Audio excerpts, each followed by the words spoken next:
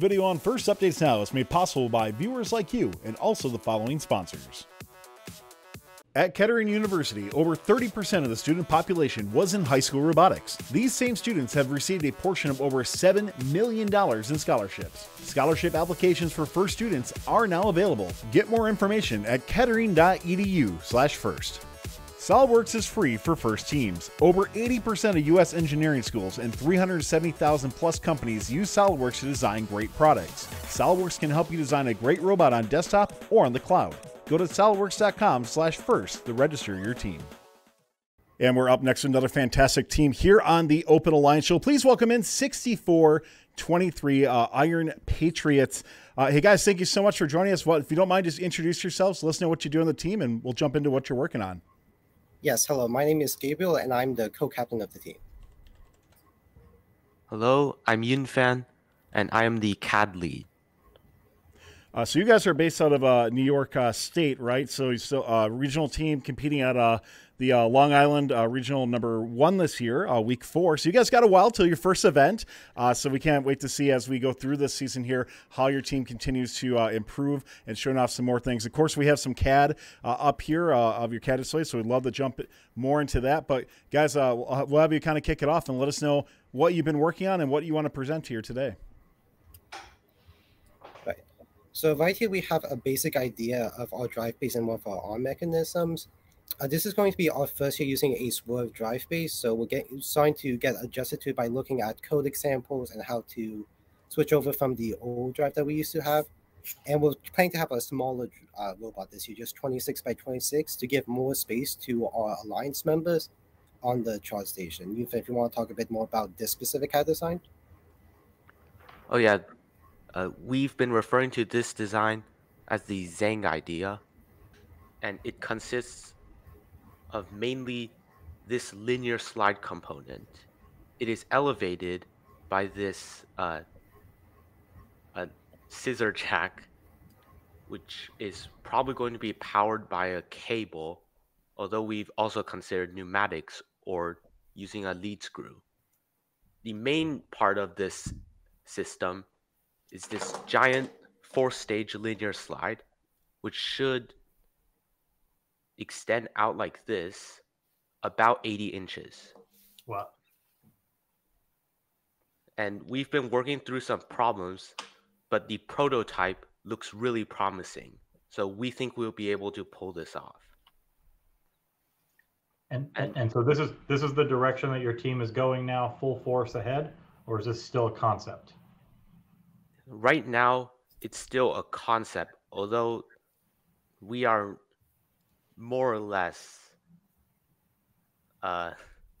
we more or less know that this will be one of the final designs that we will consider. Yes, we have one other arm design we're considering, which is a more traditional arm with just, as on the CAD there, where it just rotates up and down. That's what I was going to ask when you're looking at approaching the charged up game on there. What were kind of some of the designs you considered, and then when you're looking at for this type of this 4-stage mechanism you have, what made you determine this was the right path for your team? So something we're trying to stick to this year is trying to keep it simpler, just so we have more times to perfect all of our systems and more time to do things like practice with autos, getting our drivers more custom.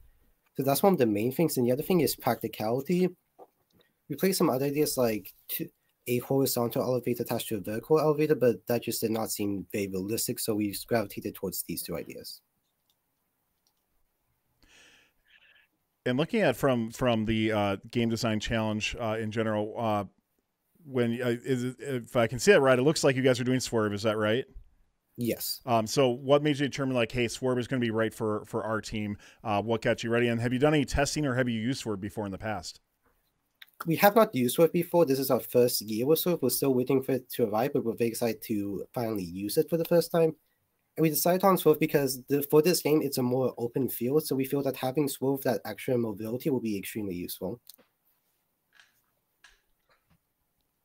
And so I'm looking at your arm here, and it's quite the long extension. How are you planning, or are you thinking about powering that out?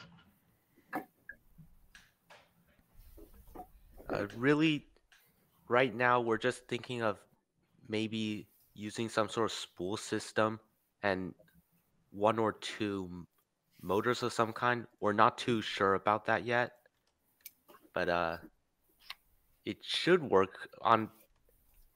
It should work based on our preliminary tests. Okay. And then, so tell us. So you're picking, you're deciding between these two different arm systems. What else are you thinking about for your robot? What type of intake or scorer, or how are you going to put the cone or the cube on the end of this arm? So we have two manipulator prototypes I have here with me. This was one of the early ideas we were playing around with this, where essentially this 3D printed model with two pneumatics that can extend outward. So the claw would be here and can close in or out with it. But the more finalized design we're most likely going with is this claw mechanism. So it's also powered by pneumatics, and essentially each one, they will go together to close like this. And we're thinking of having this here that can rotate, so that way when you grab, say, a cone, the center of mass will be more towards the bottom, so it will automatically right itself out. Ah, all right. So yeah, so you want to basically allow it, so when you grip it in, you're just the gravity is just going to hold it so that wherever your arm is, you can place it clearly on the scoring spot. Yes, this claw was inspired by a mechanism by RI3D Redux, which is how we got the original idea. Oh, well, that's great. I mean, you guys are Open Alliance, and RI3D is there to help kind of give teams. So that's really great. It's kind of one step forward. Yes. From your different types of intakes, and coming from somebody who did some work with the Redux team as well too, one of the things that we saw was when we went to grab cones occasionally, if you didn't pick it up in the right spot with that type of intake, occasionally we'd see either slippage, or sometimes the cone couldn't fully pivot the right way because the clearance on it wasn't fully where it needed to be. Have you guys taken that into consideration all when you're in regards to picking up the cone specifically?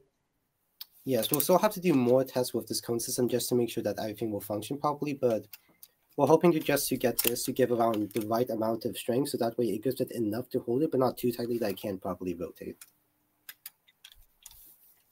So overall, it seems like you're well on the way with these different prototypes. How about we talk about a little bit about just overall game strategy, right? So you've elected to go for a long reach. When you put your robot on the floor during a match, what are your goals? Like, what are you trying to do every single match, and how are you approaching this game? So trying to have as fast of a cycle time as possible, we quickly go out to the double substation, the one that has the slider, easily pick up a cone there just because it'll be more simpler since we always know it'll be upright, and then rush back to our own grid and place it on the top and get all those horizontal rows. So the primary strategy is run from the human player, pick up the cone, run it back, score it on the top. Yes, we're also making sure that we are able to do ground intake just in case we need to, but that's going to be our primary focus, is taking it from the human players. Yeah, and there's nothing wrong with just picking up and saying from the human player, because you have those dedicated loading spots for your alliance and it's a protected zone, there's no reason to assume that you're not going to be able to get a cone there. So that's a pretty good strategy, especially, since you talked about trying to keep it a little bit simpler this year. That is a great way to keep it simple and also, focus in on other things. Something I want to ask your team about, I was looking through your build blog in there. This is the first year, if I read that correctly, your team's looking at doing vision on the field. Is that right? Yes, we've never before had a proper camera session, and we got our first limelight a bit earlier this year. So talk to me about how that process has been so far. Have you had a chance to do any testing yet? And what specifically, I guess, are you looking at doing? Are you looking at doing the April tags? Are you still looking at doing some vision tape out there? What have you been trying out? So we've had a chance to mess around with it a little just by having our robot align with April tags.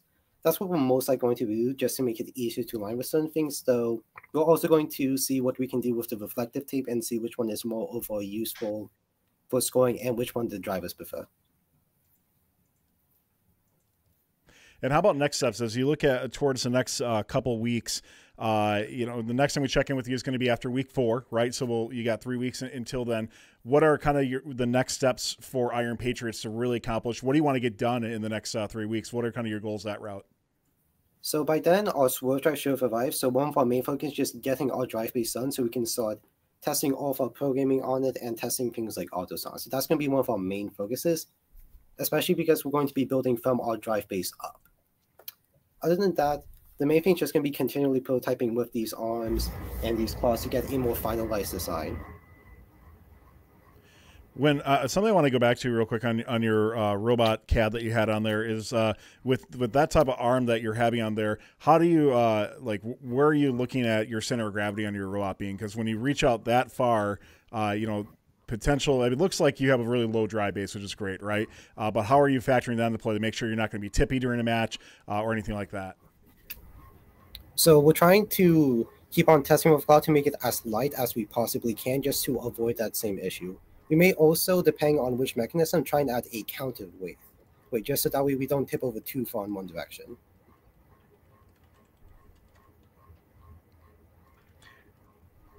Yeah, I mean, it looks like a pretty decent plan. I am excited to see this kind of come together. I would definitely say make sure that you have plenty of time and opportunity to focus on the drive mechanism for this.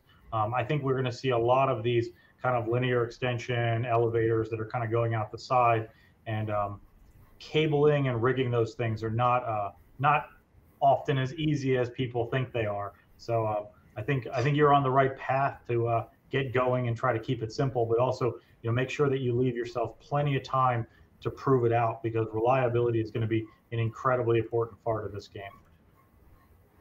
Absolutely. Well, Iron Patriots, thank you so much for taking time to tell us more about what's going on with the team. As mentioned, we'll see you in just a few weeks, so we can't wait to check in on your updates, see how you're doing so far. We're excited for you, and we hope you guys are excited for the season too. Yes, of course we are. Thank you. Awesome. Well, good luck the rest of the way, and we'll see you in just a few weeks. Thanks a lot, guys. All right, of course. See you. This video on First Updates Now is made possible by viewers like you and also the following sponsors. SolidWorks is free for first teams. Over 80% of U.S. engineering schools and 370,000 plus companies use SolidWorks to design great products. SolidWorks can help you design a great robot on desktop or on the cloud. Go to solidworks.com/first to register your team. At Kettering University, over 30% of the student population was in high school robotics. These same students have received a portion of over $7 million in scholarships. Scholarship applications for FIRST students are now available. Get more information at kettering.edu/first. Don't forget to like, subscribe, and ring the bell to stay up to date on our new videos. Keep the conversation going and provide your input to our content. Watch our live shows at twitch.tv/firstupdatesnow. Join our Discord at discord.gg/firstupdatesnow, and check out Fun FTC on Facebook, Instagram, and Twitter, and First Updates Now on Facebook, Instagram, TikTok, and Twitter.